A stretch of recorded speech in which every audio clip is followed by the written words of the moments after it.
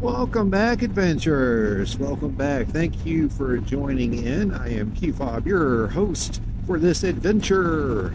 As we're headed off somewhere in Valdosta, I'm going to be 100% honest, guys. I don't know the name of the restaurant we're supposed to be going to. Chamanza's, Chamanga, Chimpanga. That sounds like something you would drink. Champangana.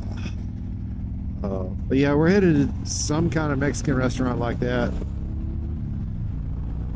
Get at it, boy. Get at it.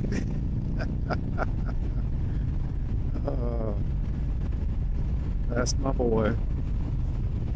But I'm not too worried about the exact name of the location because Mala Mexicana, aka Brainy Chameleon, is in the car way ahead of us now. We can see the car. And we're catching up to it. We're not going super fast, so it's going to take us just a few minutes to catch up to them. But we're going to catch up to them. And then we'll just follow them to the place. Boy knows how to ride close and tight, so I ain't worried about us getting left behind. Woo. Like an old street light. May have to take a better look at that on the way back out.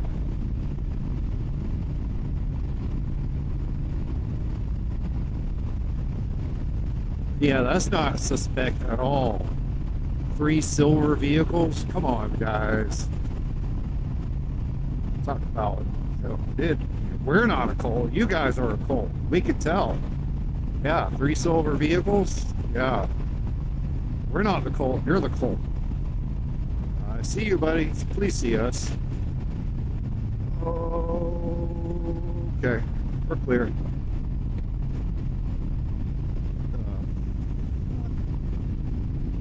Was that guy pouring stuff into his damn gas thing? The hell? I'm gonna try to review that over the camera footage, see if y'all can see what the hell I'm talking about. That was a lot going on back there. We had the van in front of us turning, we had a van to the left of us wanting to turn out, and then we had the guy at the gas station like he was pouring something into the fuel. Yeah. All right. So we've caught up to them. Oh Lord. And I am really looking forward to getting me a nice cold beer. I had one at the house, just a little Dos Equis. But hopefully that's what I'll be having over here as well. Thank you, kid. Thank you, thank you, thank you.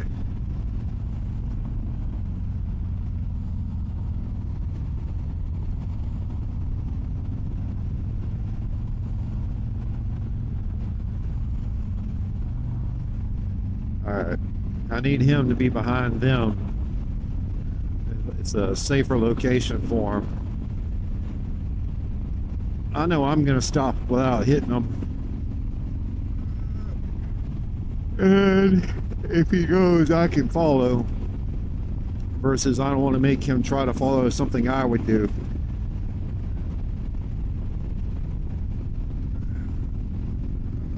Easy, guy, easy. What you got going on, dude? Riding classy. And they're not my style. I'm gonna be honest. Those touring bikes set up like that, they're not my style. But I can sure enough respect it. I see the reasons for it. I understand. Yeah, I got you. Just not for me. But Jay gets a lot of compliments. So Catastrophic gets a lot of compliments on that Fat Bob. I used to get them too, because you just don't see a lot of Fat Bobs out. And that one gets around. That one has gotten around. It has gotten around more than a $2 hooker when it comes to motorcycles. We're getting closer and closer to that 50,000 mile mark on that bike. Which I know for you Honda Goldwing fanatics, 50,000 miles ain't nothing but a drop in a first tank of gas in a Goldwing. But for us Harley guys, 50,000's a little bit more, okay? Go easy on us. We're American made. Oh, speaking of American made and going easy on us, my father-in-law happened to point out that two of the bolts that hold my exhaust on are rusted as hell.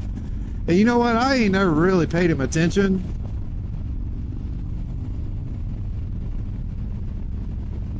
Until he said something, then I got to looking at them fuckers, and they are rusty as hell. They don't look like they come off a 2023 bike. They look like they may come off a 03 bike, maybe a 13, but not a 23.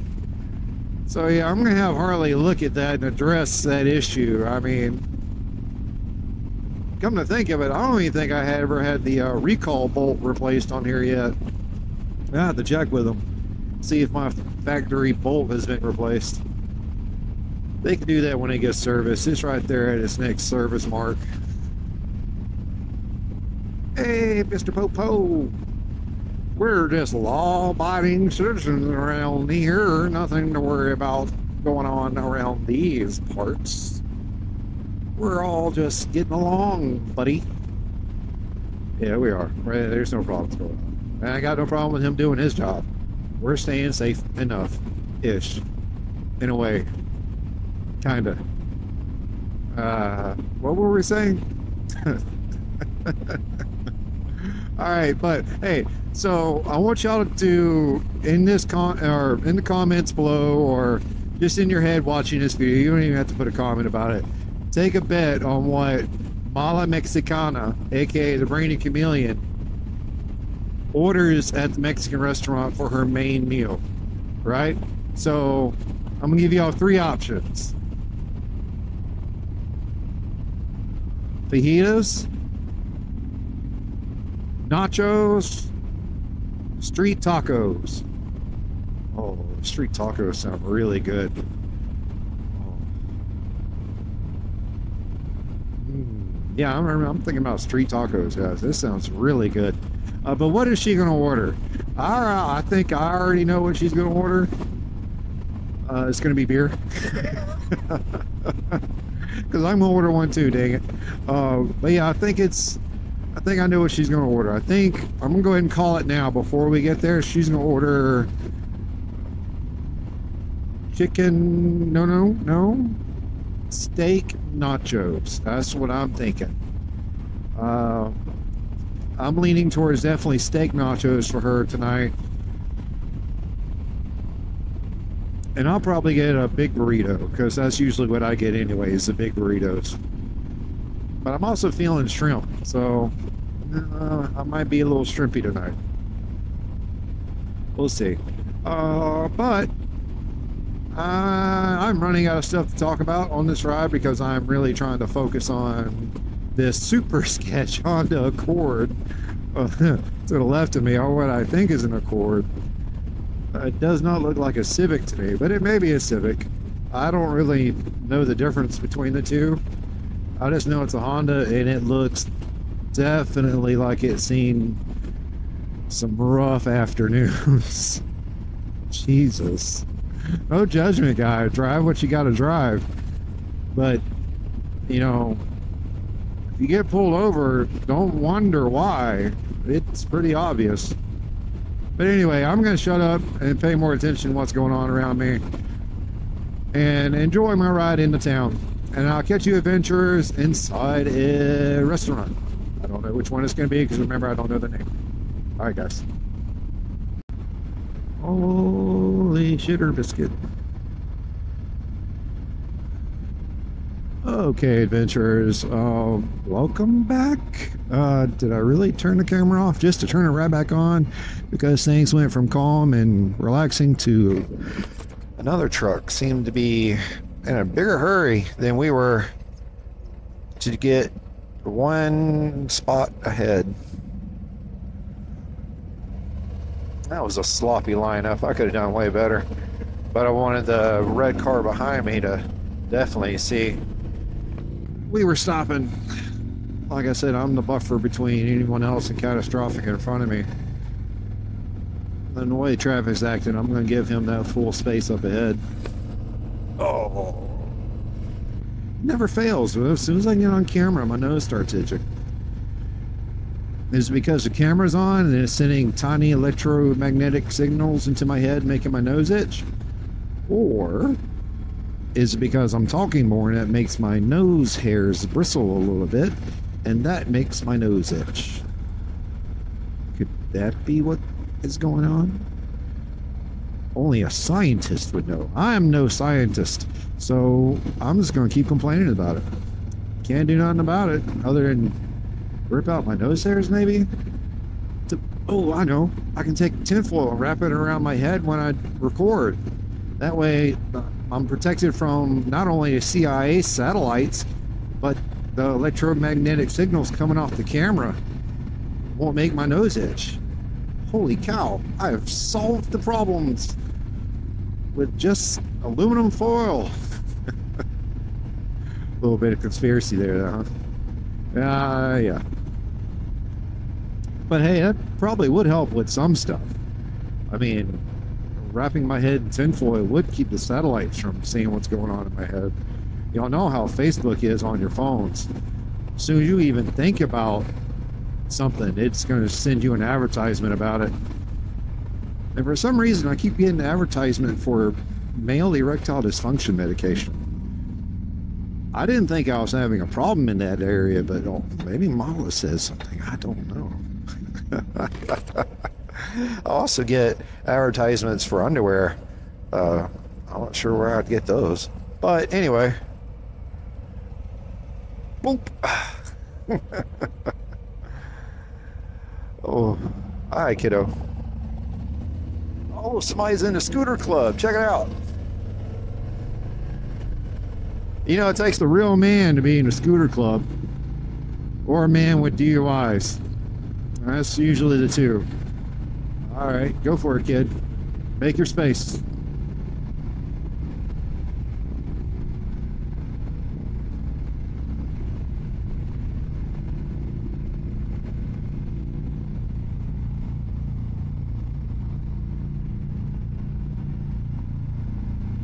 Thank you, sir.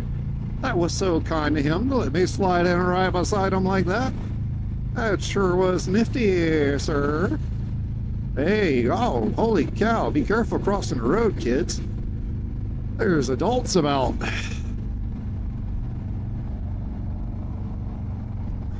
wonder if he's compensating for anything. I guess they could probably say the same thing about me. Why is he riding that big Harley? Bet he's got social issues. I bet you that's what it is. Don't all of us say something about the other guy and their hobby, right? I mean, for us bikers, the guys would have squatted trucks. I'm gonna be honest, not my style. And apparently it's illegal in some places. Again, not my style. I don't care. I don't have a horse in that race. Do what you want. It's your money. It's, as J.G. Wentworth said, it's your money. Get it when you need it. And spend it on what you want. Shit. I mean, you see what I spend my money on. I'm pretty sure no one would say you need to go out and buy a Harley as your daily rider and not have a car of your own. That wouldn't make any sense. Well, okay. I agree. It doesn't make any sense for you to not do that. Also, just like the car you see here. Doesn't make any sense. It's not practical for a car to be shaped like that and have wheels that size. It's not economic. But it doesn't matter. It's what he wanted to do. It's his money. It's his car. Shut up and let him enjoy it. Shit. Just like let us enjoy our bikes. We let you enjoy your jacked up trucks or your super fancy cars or your whatever the hell is that you enjoy. Let folks enjoy what they enjoy, y'all.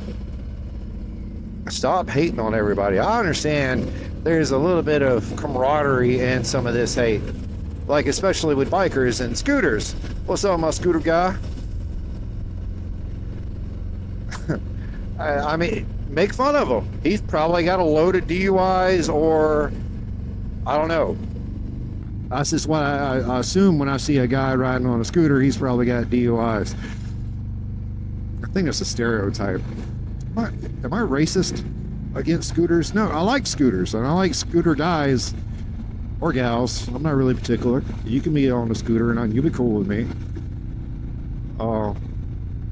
So no, I don't know. Scooters are cool. All right. Holy butt fuckle. I haven't seen a what the. Oh, it was one of those squatteds. Yeah, I was just talking about those things. Huh. All right, yeah, like I said, not my style, man, but I get it. It's what you want to do. You think it's cool? Do it. Do it. Do the roar. Do the roar. That bike sounds so good. Plugga, plugga, plugga, plugga, plugga, plugga, plugga, plugga. Plugga, plugga, plugga, plugga. Definitely paid the Harley tax on that mother. It was so nice we paid it twice. Oh, I was actually thinking about that. We overpaid for that bike, of course. You buy it from a dealership, you gotta pay more than it's worth. That's how dealerships work. And then we made them pay more for it than it was worth when we traded in on the ST. But then when we went and traded the Shadow, Los Brazos, I was close. There was a B in it. When we traded in the Shadow in on the Fat Bob, I didn't argue about the price.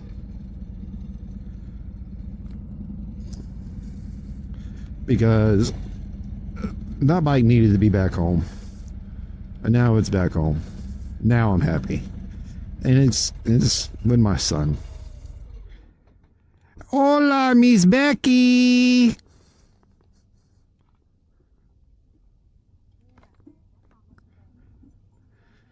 All right, y'all.